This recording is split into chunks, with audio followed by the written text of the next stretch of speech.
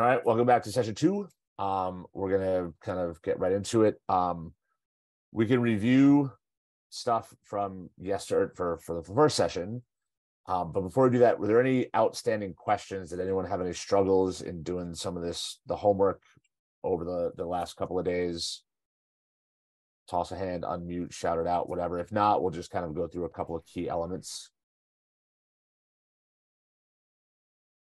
Everyone good? I'd like to know how to group. Perfect. So let's start sharing and I will show you. So Okay. one of the best things about Canva is that it makes it super simple. So let me come over to here. I'll come to this one.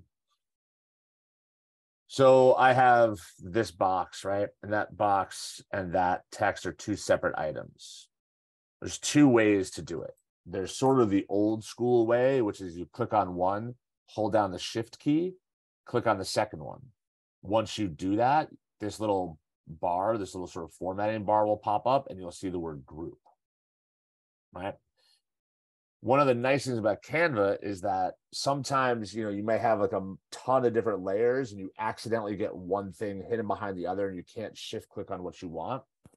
One nice thing that Canva does is if you go to position and you see your layers, you can do the exact same thing where you click on the actual layer and then shift click on the second layer. So you don't have to actually do it on sort of your canvas or your working area. You can go to position, go to layers, and do your shift click. And that's super helpful because if we're in a situation like this on this first page, if I have a ton of different things on there, it might be hard to discern which is where. But, if I just click on any one of them, I just go to position and I could say, oh, wait, I wanted rodeo and this torn one. I can then just do shift and I click. Now you notice that fills in because shift click fills in your sort of top to bottom. So then what you would do is you don't want to just click because if you just click, it'll deselect. But what you do instead is command click on the Mac or it'll be control click on the PC where then you're selecting things that are out of order. If that's too complicated, what you could always do is if you're grouping things together, odds are you want those layers most likely near each other in some way, right? So if it's sort of too overwhelming to try to like control click or command click around things, all you can do is just take the one layer you want to group and just move it next to the other layer, and then it'll be easy to just shift click the two of them.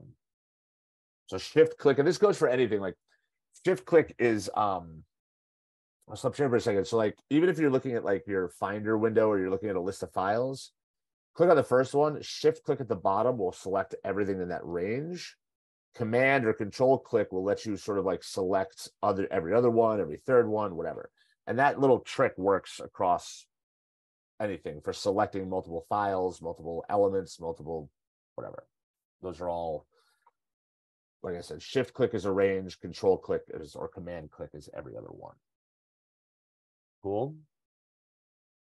One thing I do want to point out, and I'm just looking at my notes to make sure that we, as we go into something new, I realize that like things people don't necessarily notice all the time are like the site settings. So this is going to matter when you start talking about connecting things to Drive, talking about adding video, talking about adding audio, things of that nature.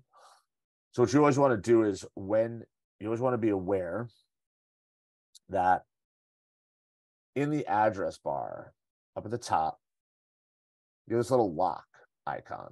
This little lock icon lets you know what this application, what this website has access to do. It's not just this tab. Once you granted access to the microphone, the camera, whatever it may be, it's going to do it for the canva.com. This is going to matter as you do most anything because we're always kind of leaning now towards in life, video, audio, tutorials, things like that. A lot of what we do is not just text-based anymore. People want to watch the video about the lesson or people want to watch the recording. So you always want to make sure that is where you're looking if you're having any troubles. And if there's any troubles where you're not seeing something, let's say microphone and camera weren't there, you click site settings. Site settings just opens up the settings of Chrome, but it lets you know it's for canva.com right here. And then you could choose, you can, to ask, default, allow, block, whatever. This is where then you could set them. Once you change any of these, don't be freaked out. If I were to change one of these, what would happen is back over here, it would give me a bar that would say you need to reload the page, essentially because we just changed the site settings. So I would need to reload the page, and that's fine. So just be aware of that's what that is, and that's where that is when websites are asking for like permission to upload, permission for audio, permission for video. Sometimes it's even pop-ups because Canva does other tabs, but some websites like Infinite Campus, for one, when you do the report card generator, like that actually pops up as a secondary window. So it's considered a pop-up. That's where you allow access to little nuggets like that you may need to allow or disallow depending on the program you're using. Chris, how did you get to site settings again? So right up here, the address bar, yeah, there's a little padlock. And if you click the little padlock, you should be able to see site settings. Okay. Cool. And it opens it up in a new tab. And like I said, when it opens it up, you'll actually see it's just the full Chrome settings window. But this section right here tells you you're just setting it for canva.com. So everything below this only applies to canva.com. If you were doing it on Adobe, if you're doing it on Google, whatever, it would give you the domain that's applying to.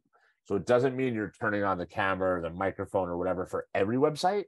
It's just for this one that's listed right here. Cool. All right. Now, before we start sharing things, because I do want to see some of the stuff you guys have worked on, I'm going to share something I've made, and there's a caveat to this. And the caveat is, as we're building, we don't necessarily want to start out with these templates, right? Because that's part of that review from the other days, because you kind of get sucked in and locked into these things. But as you get going, and as you're thinking about how you're going to make new things for yourself, new things for your class, there's no harm in looking at these for inspiration, right? Where you may look at one of these things and be like, I like this or I like that, and kind of get ideas for how you may position text, on the side, or how you may use, like this particular one right here is, I'll add as a new page. You may say, like, how do I use color? I want to have color. Oh, okay. They use color in a really nice way. You may look at this just to give some context and some like inspiration to say, all right, it's colorful, but it's not. There's really only like 3 colors in this. There's blue, there's purple, and then there's a little bit of this green in this image, white, black with text alternating. So if you really want to get super specific, there's really like 2 colors, which is the blue and the purple, that are offset, because even these little bullet points are blue. Even these little lines are sort of like a dark purple. So you may use this to think about, as like we were talking about at the end of the last session, kind of creating your own look and feel with like your own particular color scheme, knowing that it's super simple, super clean. And you may use these things, again, as inspiration as you create your own. So one of the things that I used for inspiration is not that one. Now I got to find it. Here, let me come over here. So as I open it up, I'll show you, just as a reminder too, like in your Canva dashboard, and we talked about this, you have the Scarsdale Schools education.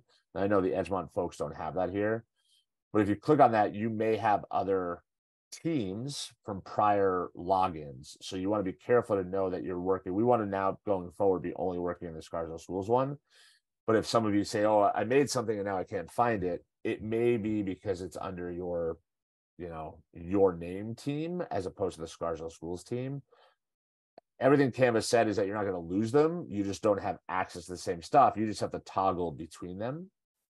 And so one of the things, just to give you a sense of how I've used these things myself for inspiration, is no, not Casal templates. I wanted to go to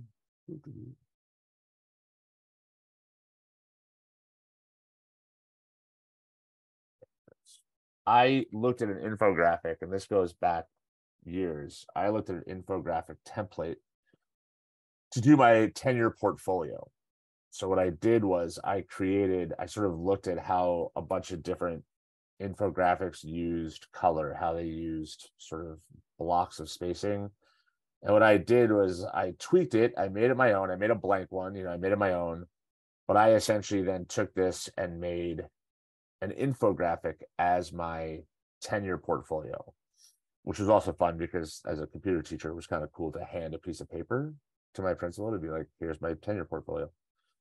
But this is how you can use these things as inspiration. But then also, as you're building these things, think about, well, if I built this as a tenure portfolio, I can now use this as a mentor text if I want to teach students how to do an infographic about themselves. Maybe for you high school teachers, you're working on having students create, resumes, or not so much resumes. Resumes are a little like old school. Things like infographics, things like this. You could build your own one of these that becomes the template for your students to kind of learn and base off of. Or you could also give something like this once you have, and you guys have already technically now created 2 templates. You created your welcome to my classroom template for yourself, and you created your like newsletter, welcome back, whatever that second project was. You can now turn those into templates for the kids, right? You basically can just share that with them and say, use this as your baseline, recreate it with your information. Welcome to my room, welcome to my whatever. And then the students can then use those things as inspiration as well as mentor texts for your own project. Cool. Little quick recap, little quick bits of nuggets. Any questions? All right, cool. So let us do this. I got that. Let's share a couple of the bits of homework. And then I'll show you guys some of the next steps before I cut you loose on some independent work. Vicky. Hi there. Okay, we'll attempt this again. Yeah. So as you know, I'm not a teacher. So I don't do newsletters. So I didn't think you mind if I do something that was useful at work. Completely. So I attempted our poster that I put up every year that all the staff sign up for committees, and Perfect. It's like, welcome staff, you have to sign up for stuff. Okay, so let's see if we solved your screen share thing yesterday. Yep. Let's see if I found my screen share thing. Hold on 1 second. Okay. So perfect. I have this program. I could get lost for hours just searching at colors and templates and whatever. And so this is not done because I spent a lot of indecisive time looking at stuff. That's fine. That's awesome. Yeah. So at first I have all these pages. This is not done. Okay. First they started out,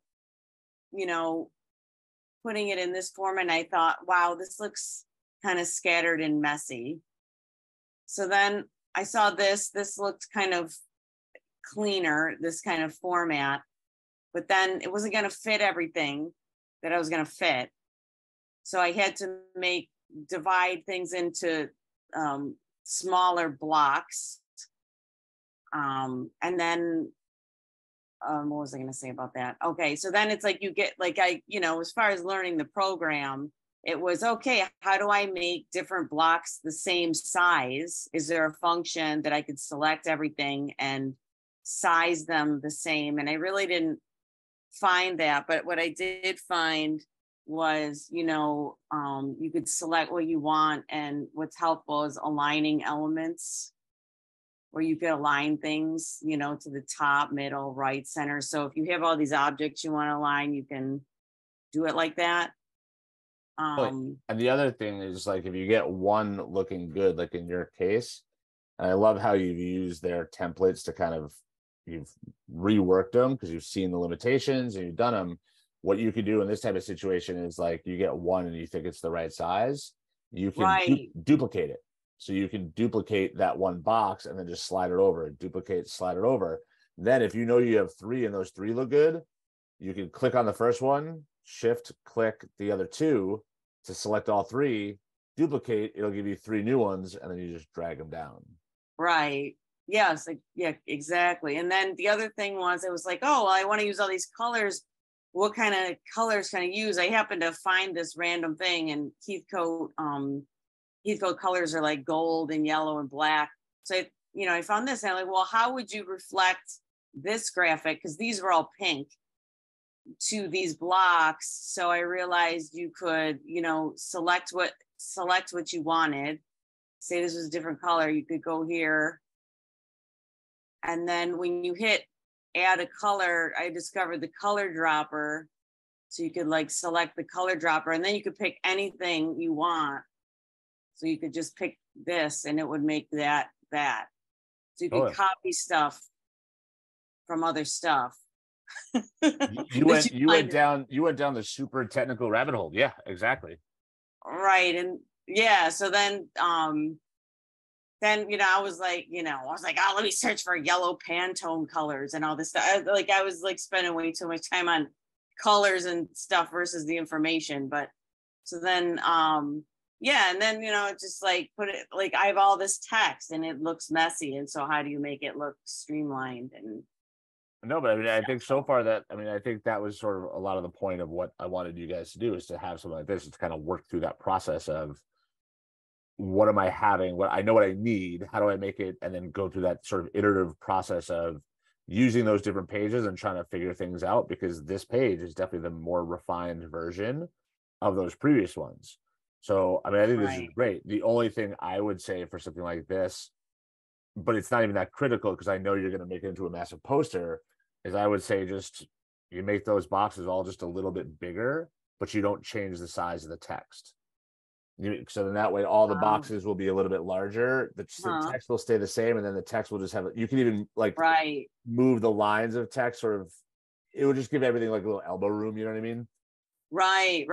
And actually I have I have double posters because it's, takes it, last year it took up like a poster and a half. So it was like I had to consider, well, what size is the printer? If I like, the printer only prints landscape a certain width, but I'd have to do it sideways. Yeah, it's figuring all that stuff out.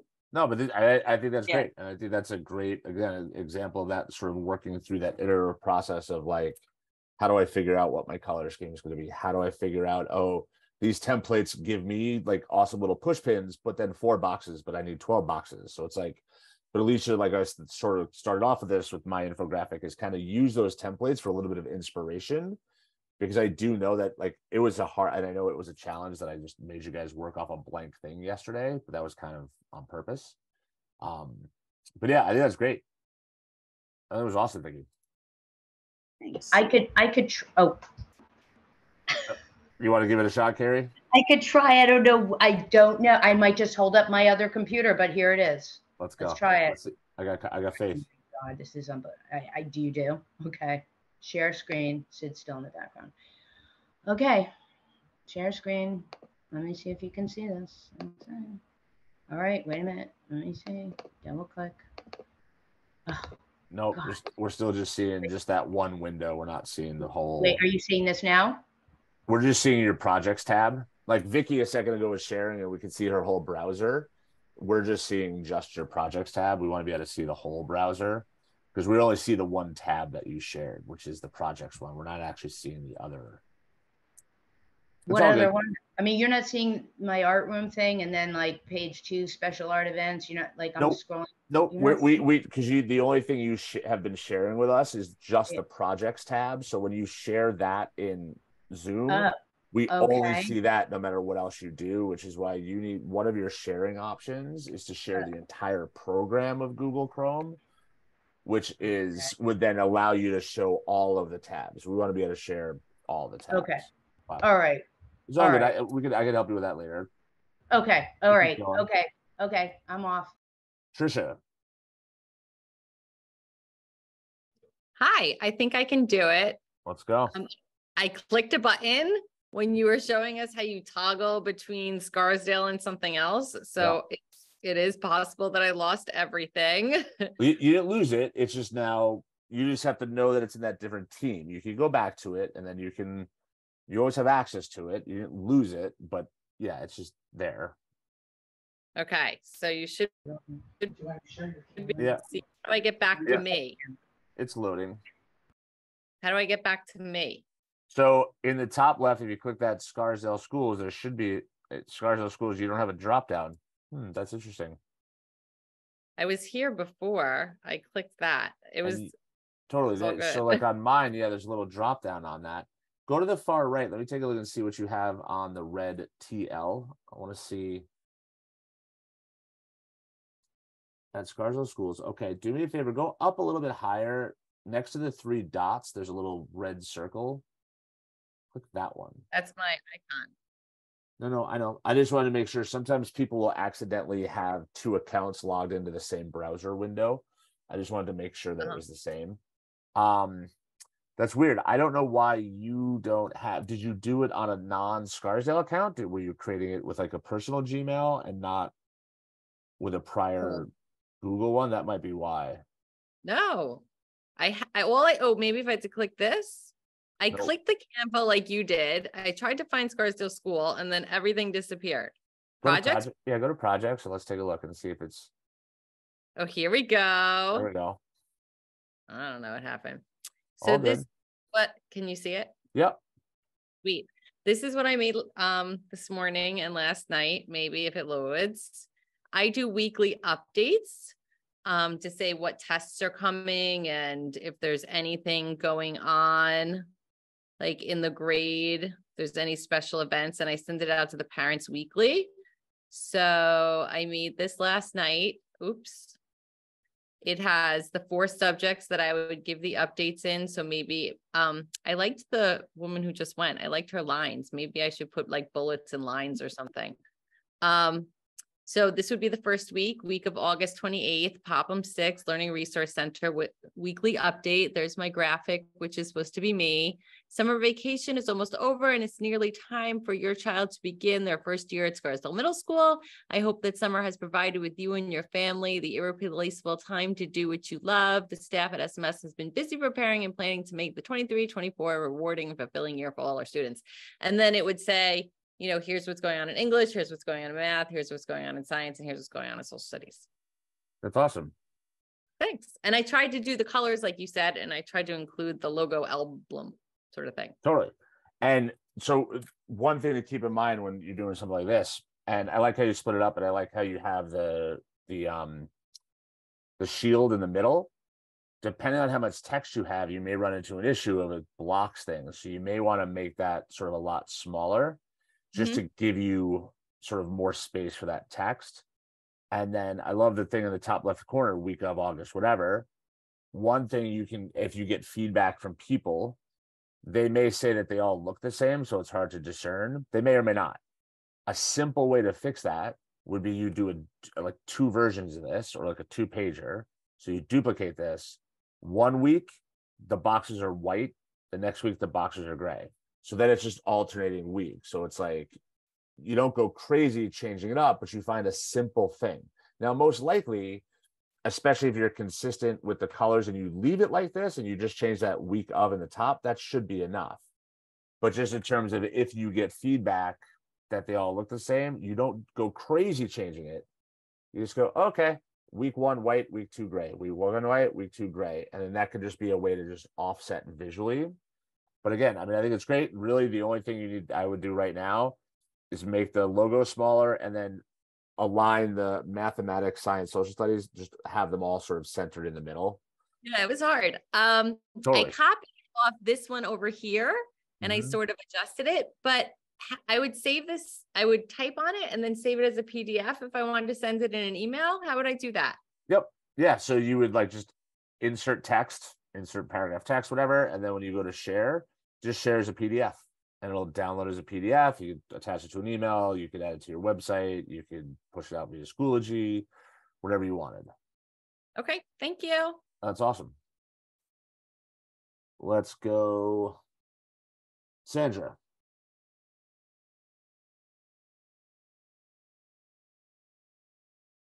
Okay.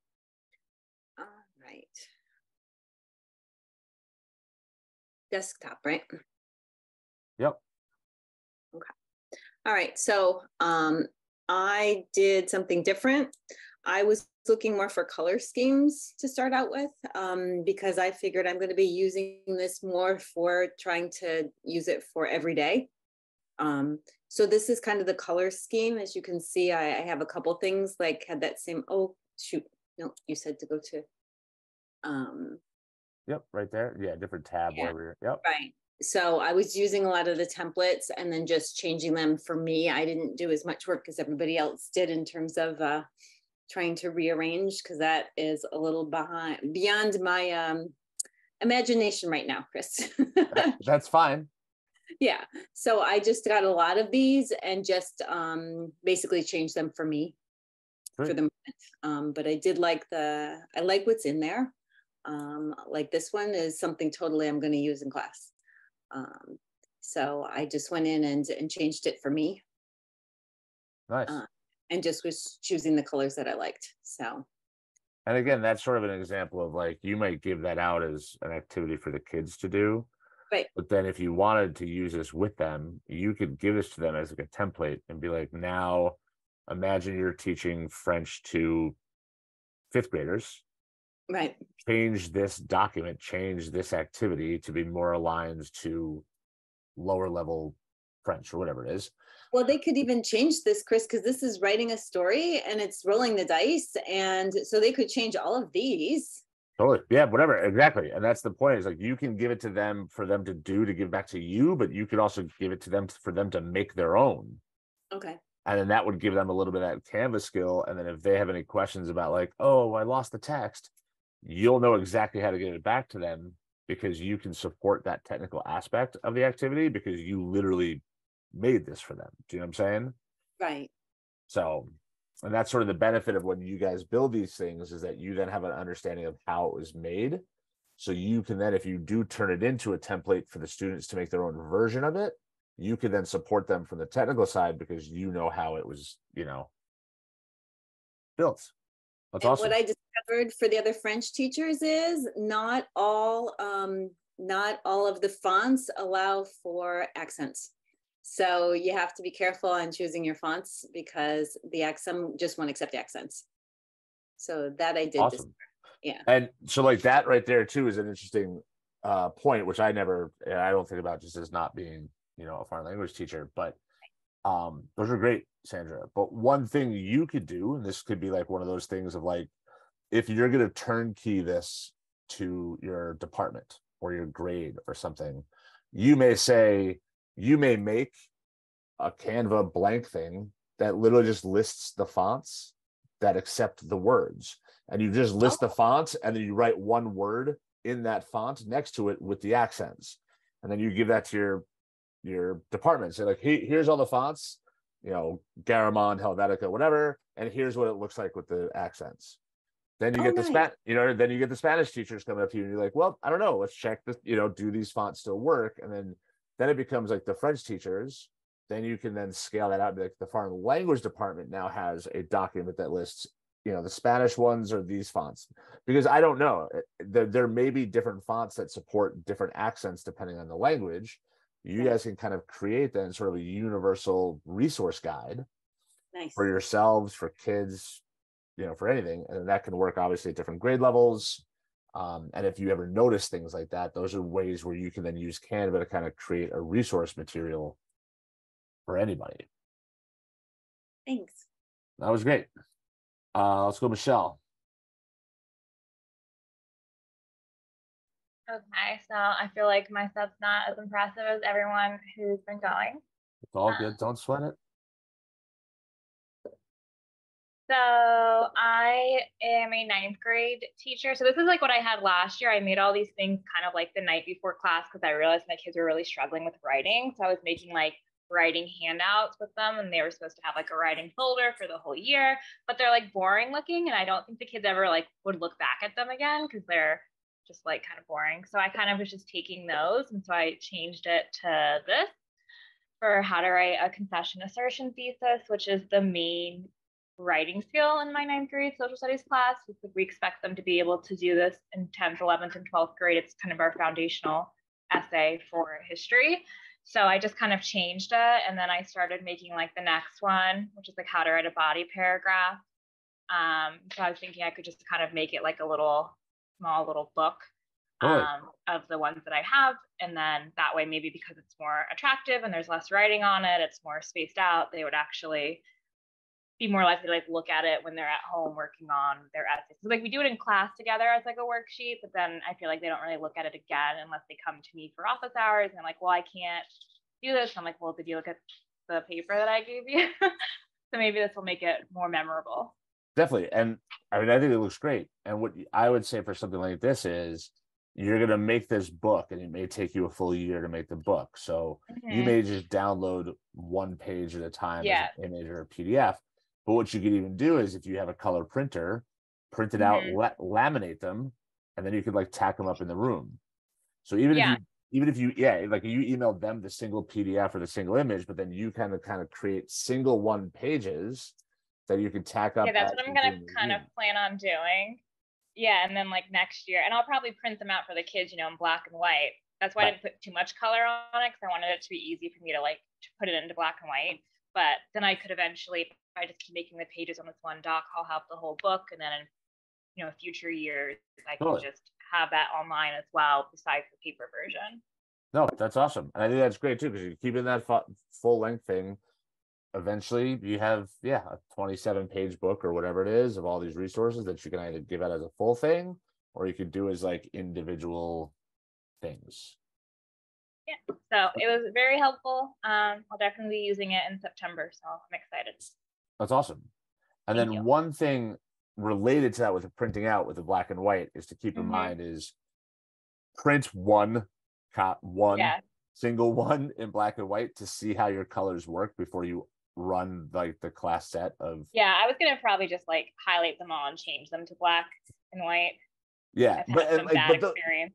Right, but those colors might be okay because they might be fine. Translate as like a slightly gray, like more darker gray, lighter gray. But in general, like whenever you make these things, we want them to have a little bit of color. We want them to pop, like you said, so that they're engaging.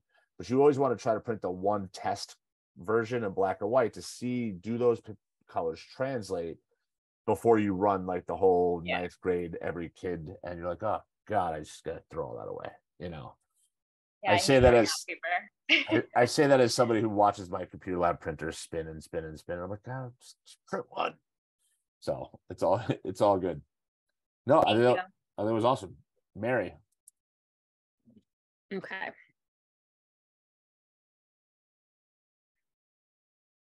Okay, so I have like the welcome, like the open house, beginning of school year kind of newsletter you suggested. So just kind of, you know, a little welcome letter about both teachers and then contact info with our emails and the Google site. I realized, or I never tried it before, I guess, that you can link things on Canva. So that's cool because I've never done that before. I was playing around with the colors a lot. I don't love it, but I was trying to be like consistent with it, like you said, but this is kind of what I came up with. That's awesome. Yeah, I would say it just needs a little refinement, and part of that might also be, aside from the colors, is you may do something like, instead of the colors get a little bit difficult when you have the gradient because it automatically essentially it's like green and blue, but then it's also like blue green in the middle. Yeah, you may go a little bit more solid, or what you may do is maybe you keep that gradient for the top and bottom box, but then those two vertical ones are just white or something like that, right? So then that way you sort of have like your bumpers or your bookends with everything in the middle. And then I would say maybe try to, if you can, if it's possible, try to do a version or a page, like duplicate the page and mess with it with like the box sizes being the same, but with less text. You know, sort of like strip down the text a little bit, because then sort of going to what Michelle was talking about like the engagement. Sometimes looking at it, a lot of colors, a lot of text, people like zone out. Right. Sort of like Vicky's, where there was like big boxes with sort of text that has a little elbow room. It kind of makes it a little like people are kind of like, oh, what is this? And they kind of dig into it a little bit more. But I think it's great. You know, make sure your photos are the same size, little, you know, I mean, you've seen me, you know how ridiculous I get with that kind of stuff. All right. That's rad. And yeah, I'll show that's something we didn't talk about yet, but because she brought it up, I'll share real quick and I'll show you the linking aspect. And there's a couple of cool things you can do. So like what I did with my portfolio is I made QR codes, right? So I created a QR code. So if somebody scanned a piece of paper, it would open up a browser window, right? But you could always click on any object and just make it a link. Now, the links will only work if you share it as a PDF or if you share the link to the file so they're clicking on the computer. If you save it as a photo, JPEG, SVG, anything like that, it won't, the links don't work. So just keep that in mind. Like you can click on anything, click the little link button, and you type in a link, and it'll automatically, if they click on the PDF, it'll open it up. So that could be something that, yeah, if you have your class website, you put it at the bottom, like click here to go to the site. That click here only works on the PDF. So you may want to include like the short link, right? Like if you have like the full Google address, or if you use something like a link shortener, like tiny URL, and you make that to your class. So that way, if somebody has the physical piece of paper, they can't tap on the click here, but maybe they'll say like, check out our website, tinyurl.com/Miss Latin, then make that a link. So if it's the PDF, they can actually click on it to go to it. Or if they're looking at it just as a piece of paper, they can actually see what the URL is. So little bits of, But you use QR codes. Is that a good way to go as well? Yeah, I use QR codes because I just was like, I'm just going to be kind of weird and contrarian because I was a computer teacher turning in a piece of paper as his digital portfolio. It was a practice in irony. Yeah, so I would definitely say have the QR code, especially if you're doing something like that's parent facing, where it's like information that's gonna be hanging outside of your something, right? Like your classroom, your office, whatever. That way, when parents come for something like open house, they see it. They may read the thing and be like, oh, the address is scarsdaleschools.org/Miss Chan. But if some of them may be savvy enough that if there's a QR code next to it that goes to the same place, they may just pick up their phone and scan it. So it's not that you have to have it. It's QR codes really for when it's a piece of paper hanging up. Okay. You don't need the QR code when it's just a digital artifact. Okay. Does that make sense? Yeah. But you'd still have, if you did QR codes, you would still have a link written. Yeah, I still would. That particular one, I made it. My portfolio and the way I did it was like that. If you scan that QR code, it went to the same place as if you clicked on that QR code because I made it a link. And what I did was I taught my principal and assistant principal how to like use an iPad. So I sent them in with like an iPad and a piece of paper, and they actually demonstrated how my portfolio worked. So that's why it was there. But then I emailed the PDF to everyone so they could click. So it was like I guess it worked because I'm still here. But it was a pushing boundaries back in the day. Yeah, QR codes are for paper-based things when you want them to access something without having to type in a long URL. I'm still an old school fan of it doesn't hurt to have the long URL there in case someone wants to look at it, but definitely make those things also clickable links that all go to the same place and share it via PDF so that those links will work. Make sense? Yeah. Cool. So let's go. Who just dropped? Kyle. Hello. Let's see if I can do this today. We got faith. Can you see it? Yeah. Great. So in thinking about something that I could put together that maybe I either would print or link somewhere else, I thought about this survey that I gave my students. I teach 6th grade math at the middle school. So in the survey I gave my students, I asked them to sort of pick their highlights of the year. So this is kind of like an infographic that highlights some of their favorite things that we did this year.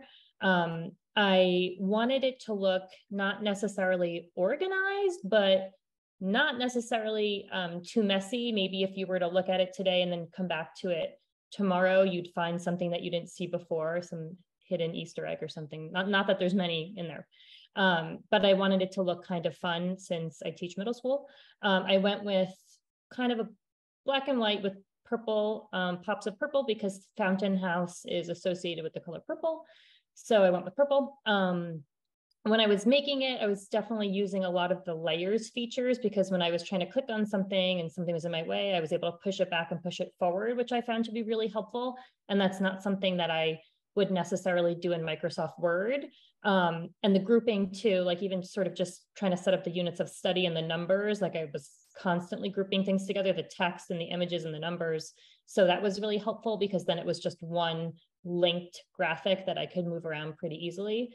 And it was fun to play around with the fonts, like just trying to make my name over here, like rotate that semicircle. And some of the effects that you can do were really fun to play around with. And then I threw in a couple pictures to sort of showcase what the real world math class in Fountain looks like. That's awesome. And now, are there Easter eggs hidden in the background? If I had more time, maybe I could hide some, but no, there's not. Because I was just to say, like, if that background, because it's a little busy, right? Yeah. That would be where you would, if it's a single image or a single background, that's where you would drop the transparency on it. So you would still sort of see it, but it would kind of be. I did do that a little bit. I probably could bring it down a little bit more, but it was definitely like the background itself was black and white. So I had to sort of gray it out a little bit. So I did do that, but I should probably try to make it a little bit more transparent so it's not so busy back there. Yeah, just so, like, I like that but if there's Easter eggs hidden in it, then like leave it alone. Or what you do is, especially talking about layers, is you kind of drop that all the way out, but then maybe you make an Easter egg and you say, all right, my background is at 20%. You make an Easter egg as a separate object that looks like the background, drop it to 20% and just tuck it in the corner. So that way it's literally hidden in there, where you made a separate item that like is the same transparency and the same whatever, and then see if they really notice it. It's a really good idea. I try every once in a while. That's awesome. All right, let's see. Kirsten.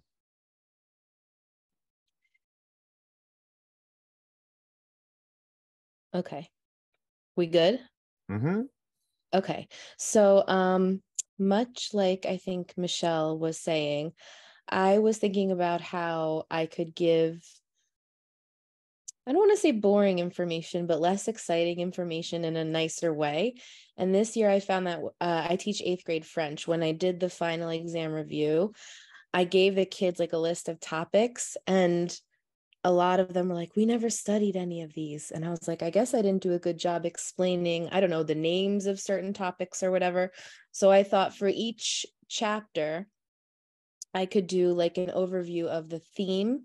So you can probably tell the theme is like traveling in the beach, the goals, what they're going to be able to do, the cultural aspects that we'll study, and then any kind of like assessments that they'll have. I also, I guess, was ironic, Chris, and I did a QR code. I don't know, because I couldn't decide how I would use this yet. So I thought it might be nice. And then I did like export it. Like, can you see the PDF now or no? No, because you're just showing. So I shared just my screen. Yeah. Yeah. But yeah, and then I thought I could, for every chapter, change like the color scheme, obviously the pictures, just to make it more, interesting. That's awesome. Yeah. And then since a bunch of you are doing sort of books, so to speak, right, where there's ongoing things, whether it be news, like the monthly newsletter or these different chapters, you can, and I'll show you. So if I come over to, not this one, but if I come to like this one, so this one I added just a second page to it, right? Now there's like a third page, a fourth page. So I have all these pages. When you share this, and you have your different download options, you can, when you go to any of them really, but let's say PDF or printing, it says all pages 4, you can actually then uncheck and deselect. So if you were building all of them, but you weren't ready to release pages 3 and 4, but you wanted to release pages 1 and 2, no problem. You could download, you could just come over here and just, uncheck and only say, I'm just going to check 1 and 2, and that's it. And then when you're ready, then the next time, maybe you download the PDF as 1, 2, 3. Then you can work on the pages, but you don't actually have to share the pages all at the same time. Works for images too. So if I was going to do these as JPEGs, same thing, select pages, and then it would just download 1 image or 2 different image files. So it's nice. And that's the benefit of sharing it that way, as opposed to just like giving somebody the link. Because you give someone the link, they're going to see everything. But especially if we're sharing these with students or parents, and you may want to be working on the next version when you give out the first one, just deselect the pages so you only share what you want to be shared in that moment. Cool. Joan.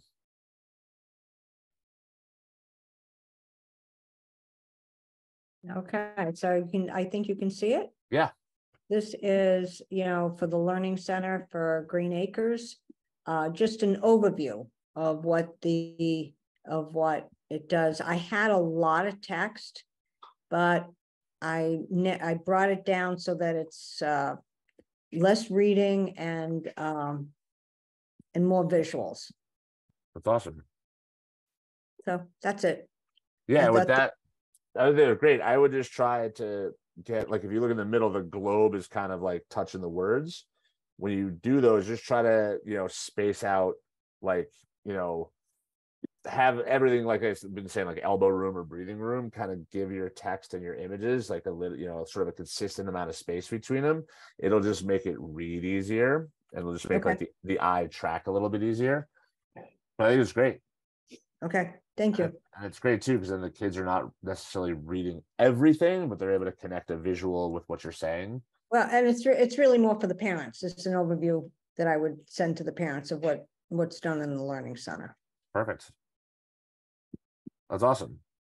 And a lot of what I'm sort of been going at kind of in a back-ended way is this concept of infographics. Like, we can write an essay, right? We can write a massive memo in a Google Doc and an email. Like, that's easy. Like a number of you have said, like, you're trying to recreate things that are more engaging. That's kind of the premise behind an infographic, right? Information and graphics, where there's less just heavy narrative writing, and it's more like visuals that connect to the simple statement. And that's kind of what I've been sort of pushing you guys to, is that notion of like, if we're going to use this design program, let's make something designy. Let's make it look good and be visual and be engaging. Because if you just want to have someone read an essay, just type a Google Doc, like just make them read, right? But there's been great examples of sort of splitting it up and kind of paring down all the words and making it more visual, making it more interesting, making it pop, making kids look for those hidden Easter eggs. That's the difference between using something like a graphic design program to create something and just text. Yeah, I'll read the narrative. So that's kind of, I've been sort of back-ending you guys into this notion of infographics, and then you obviously can make them as word heavy or image heavy as you want. Same thing with the kids. Like, you could then even say to the kids, Joan, like, all right, here's this overview of the LRC I gave to parents. I want you to make an infographic with what you think we do here at the LRC. And they may have a sentence and then a picture that represents that activity, another sentence, another picture that represents that activity. And then you're getting them to sort of articulate what they think they do there, and that'd be a way for them to then design their own infographic about what the LRC is at Green Acres. And that's how you might turn that file into a student's assignment, and use your version as the mentor text for that student. Okay, thank you. Jen.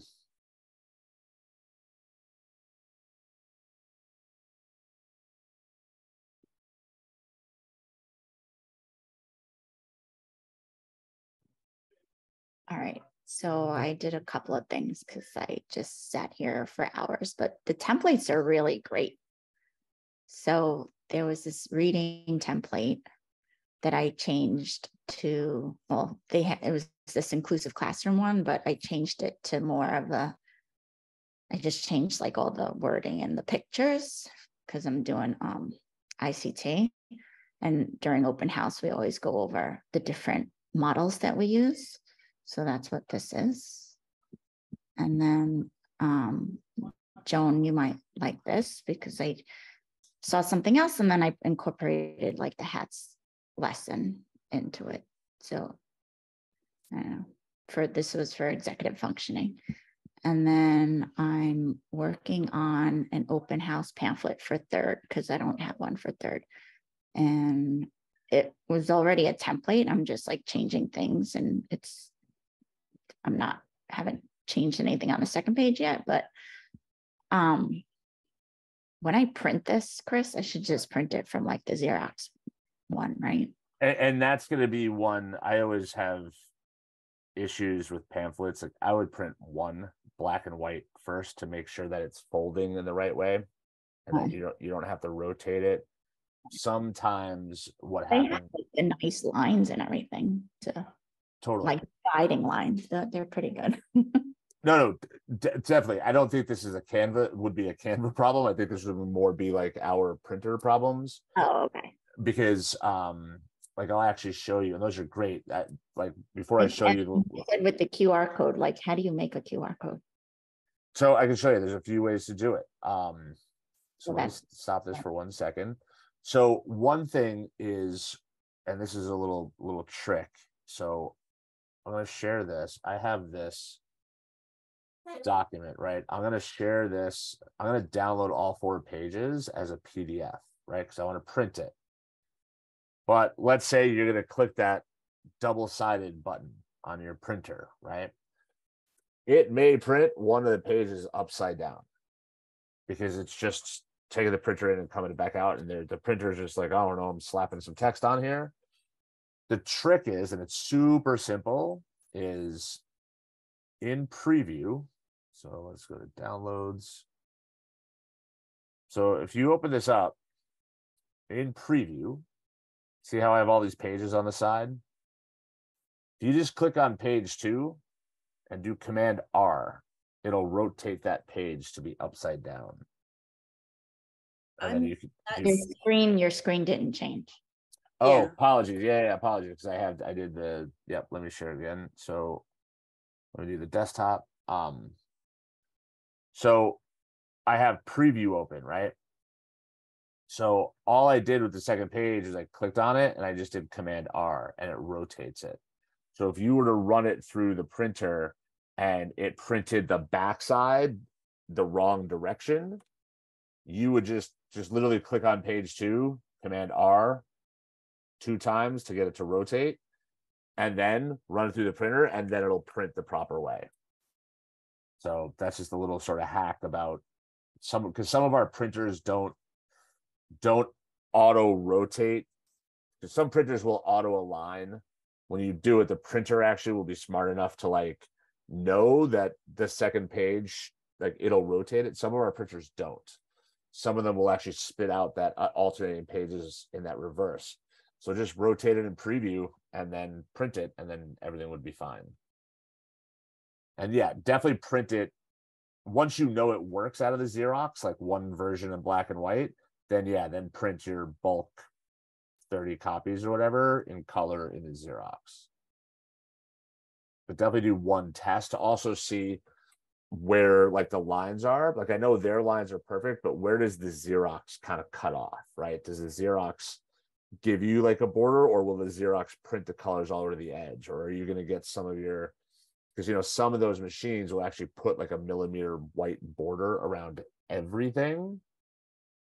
And since we all have different Xeroxes in every building, it's tough to say which Xerox will, behave in which way. Those are great. And that's where the infographic, or that's where the templates can be helpful. Like if the templates are good for inspiration, and then you're going to take that and kind of hack it up and do the thing, awesome. If the template already has just the exact number of things you need, fantastic. And then mix and match, and just find the stuff that suits you to make it engaging and make it look good. Chris, you're going to talk about how to do QR codes too? Oh, yeah. So QR codes are, as an aside, QR codes are, those little images, and you scan them and they go to a website, right? So each of those little images is unique. So let me come over and do this. So now there are a few ways, and I believe Canva, if they haven't already, Canva is supposed to be putting QR code generation into it by default, but I don't believe it's there yet. Canva will make a QR code out of your work, but I don't believe Canva can create a QR code. However, where you would find potential items like that is down here on the left-hand side. We have apps, and apps are like these little widgets. So what'll happen is they keep adding little apps and little widgets that'll let you do things, right? Like create logos. We'll talk about bulk create next week, auto things like that, connecting to Google. So this QR code, if you put this in, let's see, we're going to open this. So yeah, so this will do it. Now this actually does it. In the past, originally it was just enter. You would just go to that and you would say, I don't know, Scarsdale schools.org. You can customize it, background color, change the stuff, you can mess with it all you want, and then just generate code. And then what that's going to do is, I'm gonna move all this stuff out of the way, is it puts a QR code directly on my project that I can resize. It's an item. And then if you scan that code, like if you pick up your phone right now and we're just scan the screen, it should take you to scarsdaleschools.org. What you then could also do is, if you wanted this to be like a clickable, scannable PDF, that's where then you would come in here and move that. And do they not let you? They used to let you. So they don't let you add a link to their QR codes, because I guess it's like different than a normal image. Because the other way to make QR codes is literally just go into something like QR code generator.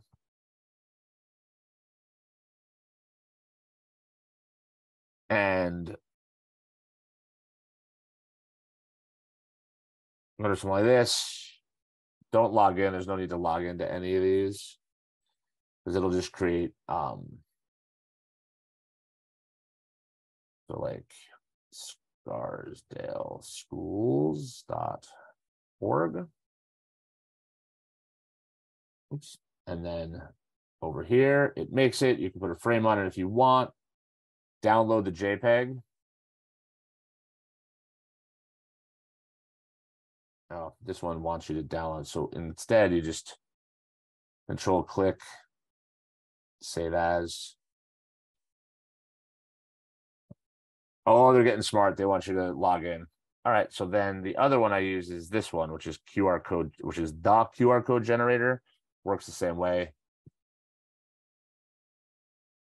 scarsdaleschools.org. And then download it, and then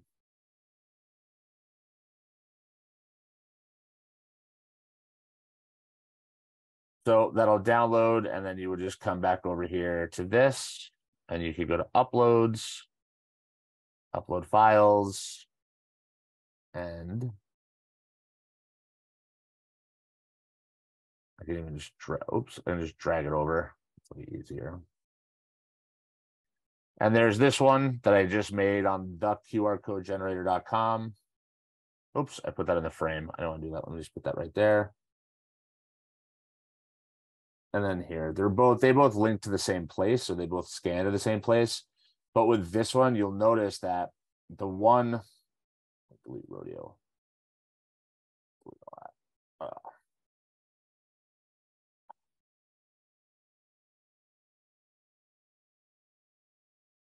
Too much stuff on the page. So this one is the one that I made on theqrcodegenerator.com and just saved it as a JPEG. For this one, when I go to the three dots, I can make it also a clickable link. And I could just put in Scarsdale schools.org, right? So that could be scanned or clicked on a PDF. This is the one that I made through the apps, the QR code generator on Canva, makes the QR code, but it doesn't allow me to link it. So for some reason, this little nugget that is like built into Canva doesn't allow you to make it clickable. So if you want to make it, which is fine if you don't want to make it clickable, just scannable. If you want to make it clickable and scannable, just use something like theqrcodegenerator.com. And when you make it, you don't log in or anything, you just download it as the JPEG. Then all I did was I come back, I just uploaded it into uploads, dragged it in, so the three dots, make a link. Then that's how you could add those elements to any of your pieces. Cool. All right, Haley. Hi. How are you? Good. So I hated my design from Tuesday, so I redid it, and then I really like this color scheme, so I kind of ran with that. And I started by thinking I do this restorative justice program in the alternative school in the high school, and this used to be our guidelines for like running that committee. So I wanted to really shorten that. I didn't want to make it an infographic because like it's restorative justice for high schoolers. Like I didn't want them to feel talked down to, but I really condensed the information.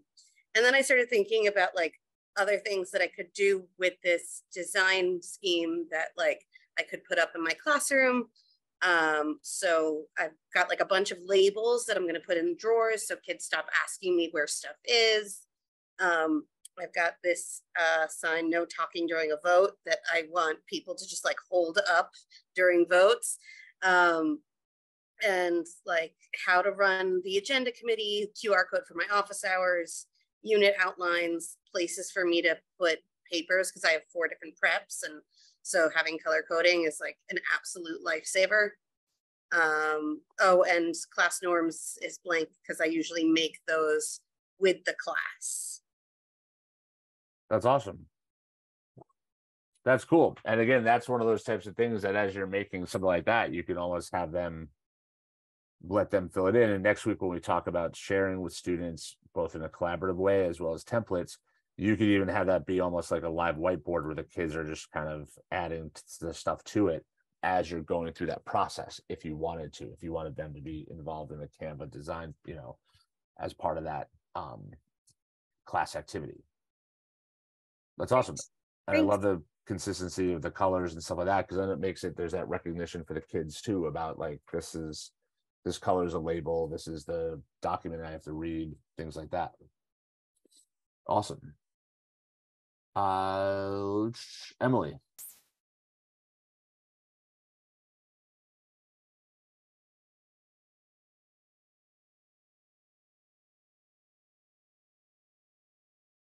And then we just need you to unmute.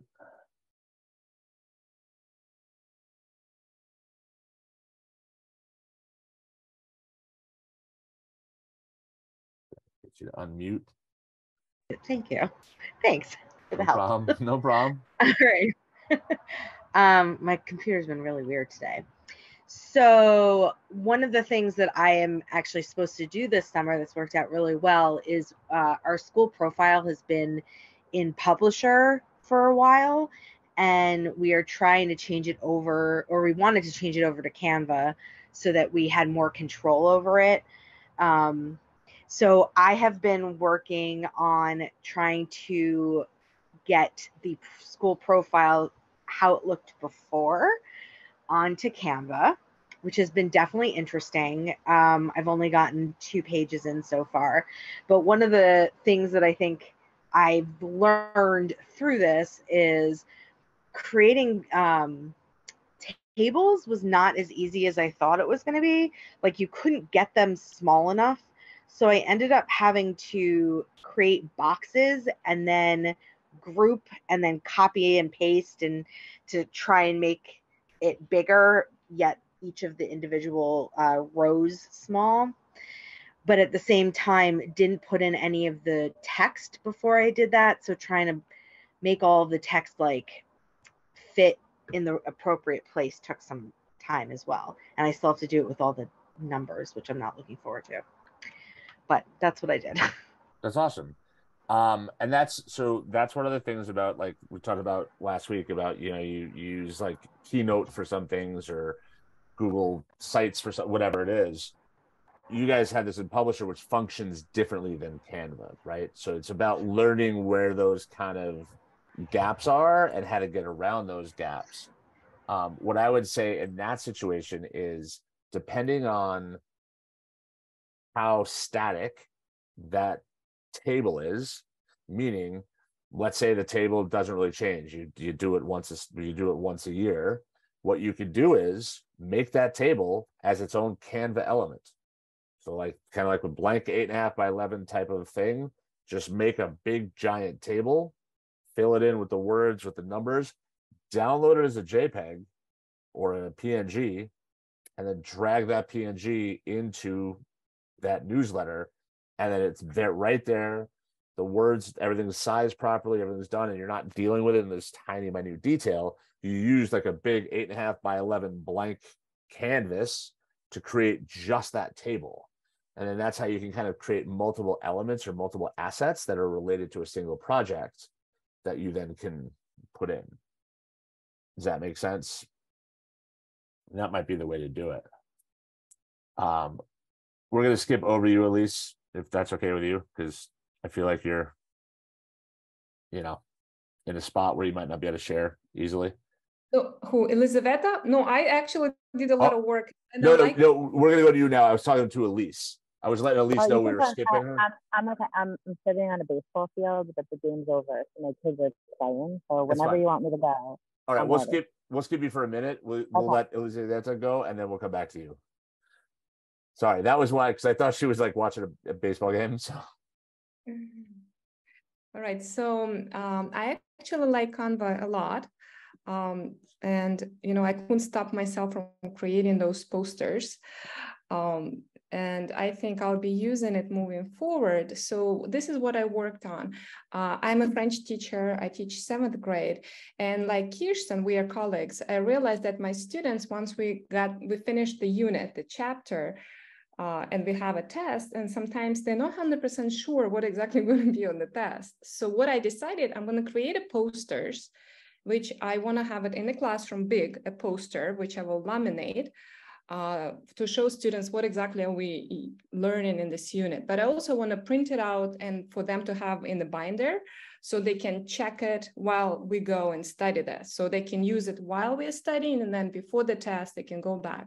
So this is preliminary chapter is basically saying what we study, and then the checkbox to see that. And then first chapter, and then chapter 2. And you said about the theme, and I don't know, I was with lavender. I guess I feel like I want to be in France right now. So everything was about lavender. I was trying to get away from it, but it was just coming back.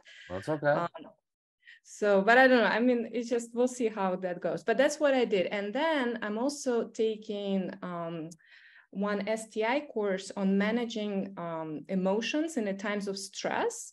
And I have an advisory group that all of us have. And I thought it would be nice to get a poster about strategies that are helpful and that are not unhelpful. So we can always go back. Again, I would like it to be a nice big poster and just a constant reminder that it's important to stay positive and not to go into negative emotions. So this is awesome. I love that one. And then my only feedback for this one would just be, especially since they're strategies, just try to keep the text clean so there's not like the pictures kind of covering a little bit. Because if kids are or anyone's gonna try to look at it, you want them to be kind of quick hits. I love that you have helpful all purple and unhelpful all like that gray. That's awesome. I would just try to move some of like that at the bottom, like is that procrastination? Like it's a little, with all the flowers right around it. We really want to make the flowers are great, slide them off to the side so that each of those words in those boxes sort of stands alone and is big and clean and clear, so that they can really reference those strategies quickly without having to sort of look through the image. Does that make sense? Okay, that definitely makes sense. And like you said, it's hard while I'm creating, I'm not sure how exactly it's going to look once I print it out. So visually, for me, it's very important. I'm a very visual person. Like what you're telling me, those little notes, I will definitely take care of it. Thank you. Awesome. Yeah, no problem. All right, Awesome. Elise, are we going to try to do it from the outside? Right, I'm at Fox Meadow. Yeah. Now Fox Meadow, I think I'm connected to the internet here, so it seems okay. Let's see. Let's see how it goes. Okay.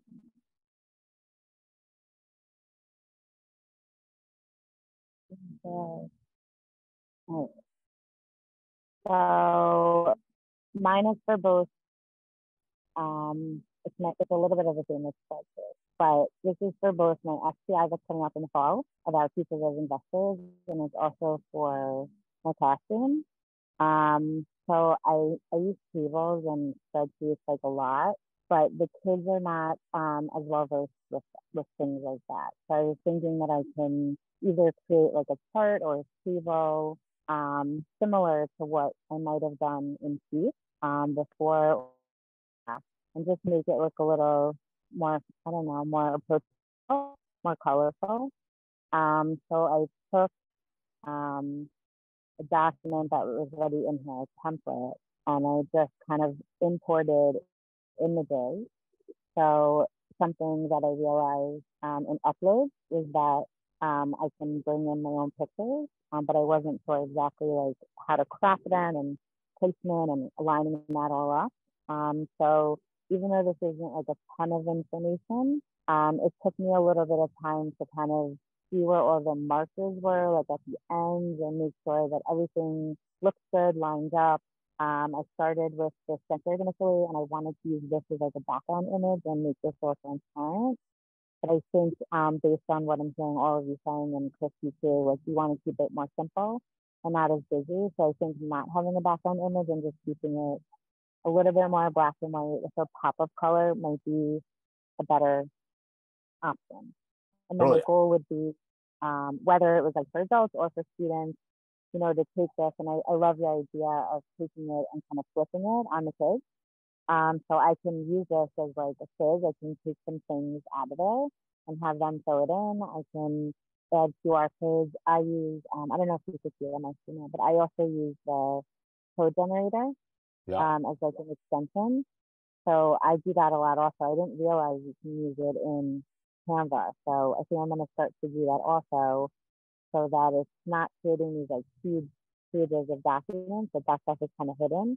And I can have like one or two sheets, I guess, that I pull from where it would link to all of these designs that I'm creating. Good. And I think the no background is the way to go with this, because you have enough color between the logos and the little image in the top that's enough. And then the blue with the text, like that's enough without it being, you know, one of the things we talk about a lot, like this has come up a lot, like executive functioning and stuff, you know, and often I think especially like elementary school, we have this a lot, and probably a little bit in middle school, high school is like they're, especially elementary, is like all these colors and it's all like cute and artsy, but sometimes that's overwhelming. And sometimes all those colors and all that information, like the visual noise, can be hard for some kids to kind of cut through. So that's why oftentimes like simple, clean, black and white, two colors is great, because it's enough to engage them and enough to pop out without it being sort of overwhelming, just in a visual sense. I think it's great. The only thing I would say is like your headers, like the total US stock market, and those, maybe just make the font a little bit smaller. Even your narrative, just to give it, like I've been saying, like sort of that elbow room where there's like kind of a little bit more white space, so it kind of floats. Because even if it looks small, like it'll still pop, like, and it'll still show up. I think the Fox Meadow Wi-Fi went out. It's all good. All right, so this is perfect. So this puts us at a point of now I'm going to give you something totally new to do, because I have to go. So I have created a video. It's all good, at least don't worry about it. My last bit of feedback for you, at least, was that just, try to give the text a little breathing room. So like, those a little bit more white space, kind of that negative space around like that narrative text. And then your headers are great, just maybe a little bit smaller. So they kind of float in the box as opposed to like bumping right up against the tops. Because even though it like instinctually like, but it's too hard to read. It's like, well, but we're on these little laptops. And by the time you print it out, having that negative space around it, that white space actually helps it appear to stand out. And I think, yeah, no background is great for you. I think it works with the color scheme that's in there. So I had a quick question just for the other participants, because I never thought about this before, but I'm glad that you said it also with, maybe students who have a hard time reading certain texts. I remember hearing somewhere that, like, if you're working with students that might have difficulty with reading or, figuring out text in any way, you should not use serif text. You should use like sans serif. Is there a truth to that? Is that like something that I should think of when I make documents like this? you're talking about, wait, say that again? Like using like serif versus sans serif font. Like, is it easier for students who might have difficulty with the Oh, I got you. Right. Should it be focused more on sans serif font versus serif? Because is that more confusing looking? I can't tell because I like how it looks, but Totally. just for other people who work with all different kinds of students also, is it better not to have that serif? So first, for anyone who doesn't know, serifs are the little tops on letters. So if you ever have a font like an I that just looks like this, is sans serif, meaning not having the serif. The serif are those little edges. So that's a good question. I don't know if there's research on that. Like there's certain fonts, I can't remember them, but I used to use one because it was a stuff I took from a coworker, and it was like the Evie Garamond font or something on Google Docs. Like that's terrible if you have dyslexia. Like they can't read it. Apparently Arial, which I hate, is like the best for dyslexia. But there's a bunch of, I think you can just like Google it, and there's like fonts that are friendly and that Cosmic Sans fans or whatever that like the high school teachers hate, the elementary loves. Apparently that's like reader friendly too. So it all makes sense that it should be used in elementary school. But apparently Arial is what I've heard is the and top. there's one called Lexend on Google Docs that apparently is supposed to be good for kids with dyslexia and dysgraphia too. Yeah. Okay. So there's a couple, but you can just like Google it and they're all there. Okay, thank you. Yeah, and as unoriginal as Arial is, there's a reason why that's like the default for Google and Microsoft and stuff, because it's accessible. I know a lot of graphic designers in the past have loved Helvetica. But yeah, I don't know. That's awesome though to know that. That's not something that's ever registered for me, but that's something I got to pay more attention to. Awesome. So here is what you guys have to do now. This is your rest of the evening / homework / whatever. I have made on that playlist a 60-10 indie work video that is a 20-minute video based on one new homework assignment where you're actually going to create two things. You're going to create two videos with Canva. How are you going to do that, you ask? Well, watch this video and I walk you through it. I did a whole screen recording on how to do it, where everything is. I have also given you in here a link to Canva's sort of official video on how to make videos, but it's a little animated. It's not, I don't know, it's fine. One of the things I tell you to make is simple, sort of almost narrated slideshow in terms of presenting information, and then also to think about how you would make one for your students. So I put in here links to two playlists. One is to our immigration playlist, where now both of these, this persuasive and the immigration, we used it with Adobe and Adobe Voice, but it's the same premise, where it's essentially a slideshow that's narrated with some minor animations. So the idea is you can use these playlists, and there's a bunch. There's actually 3 immigration playlists. I just put one in here. You can watch any of them. They're all on the Heathcote Tech playlist section. Same thing with persuasive. There's actually 4 persuasive playlists. You can just go to the playlist section and just take a look at them to get sort of inspiration for what you were going to do. So watch the video. You can do it now for the rest of the evening. Because again, sorry, I apologize, but I have this family thing I got to deal with. You can watch this now after we hang up, watch that 20 minutes and start making your videos. You can do it tomorrow, but then by Tuesday, we'll watch these and then we'll watch yours, the ones you've made. Use as many of my immigration or persuasive videos in my playlist. And when I talk about my playlist, if you come back here to just the Heathcote Tech channel and you just come over here to playlists, that's where you're going to find this one for the summer. But then you could also see there's a 3DO persuasive, a 3D persuasive. And then if there's fifth grade immigration ones. So the idea is you can use Canva to create essentially narrated slideshows. So it's like low-end entry-level movie making, but it can also be very powerful based on the student examples. And you're going to essentially make one that's you making a movie telling somebody something, teaching a lesson, information for parents, whatever it is.